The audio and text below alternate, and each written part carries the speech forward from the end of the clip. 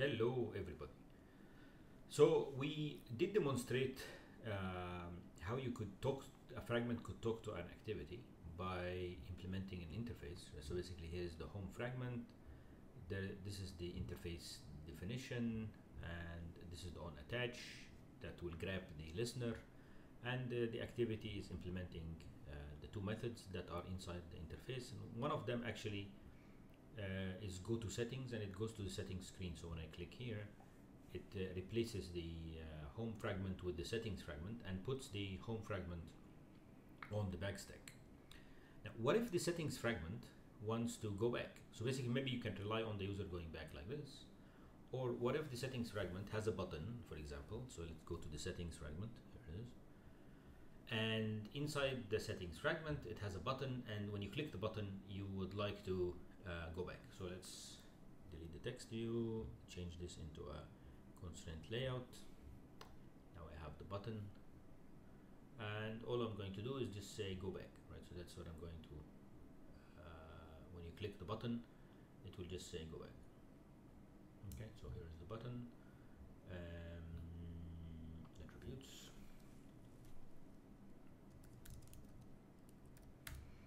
Alright, so I'll call it back. Alright, here it is. Now the button is called button back. Okay, good. So now we go back to the settings fragment. Where is the settings fragment code? Right here it is. And basically we are here.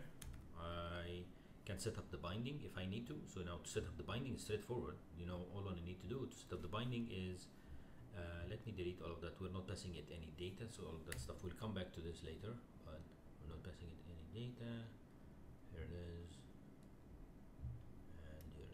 Okay, so the settings fragment, when I go back, so the binding, just quick review. So the binding, the name of the layout is fragment settings, so it's going to be fragment settings binding, fragment settings binding, here it is. And then when you inflate, we're not going to do it like this. We're going to say binding equals fragment setting binding dot inflate inflator container false, and then basically return binding dot get root. Right? Okay, so that's what we are returning. We delete this line. We're good here. So now we have the binding done. Now let's set up the handler for the button. So the binding dot button back dot set on click listener new on click listener. So there it is. So now we want to go back, meaning we want to use the backstack. So the home activity is now on the backstack. The settings activity is being displayed. You technically want to pop the backstack.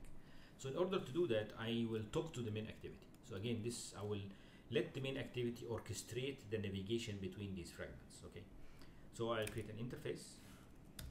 Let's say public interface settings listener. Here it is, and basically void go back to what do you call it, home fragment, something like that. And then basically we'll do the implementation of the on attach. Okay, so here is this listener on attach listener equals this context. All right, so now we have it. Now basically all what we're going to do is going to say listener to go back to home fragment. Okay, when you click the button, the main activity will implement, so basically comma implements also the settings listener. All right, and the setting listener is only one method. Here we are, and basically all what we're going to do is pop the backstack, get support fragment manager dot pop backstack. Okay, now when we run this, here we are, here's the app. You click on settings, you are here. You click on go back, it shows the home fragment. Settings, go back. Just to even show you, I'll enter something here. I'll say hi. Okay, now when I click on settings, okay, it puts the home fragment on the backstack. It's as if it's putting it in a freezer. And then when you click on back, it takes it out of the backstack. It pops it out of the backstack, and as if taking it out of the freezer. And you see here the state is still maintained. All right, so now this is how you manage the backstack. You can add as many fragments to the backstack as you go back. Now it will will close. But if in the settings, see here, if you are in the settings, so here is settings, and you click back, it goes back, or settings, you click on go back, it goes back. All right, so please let us know if you have any questions.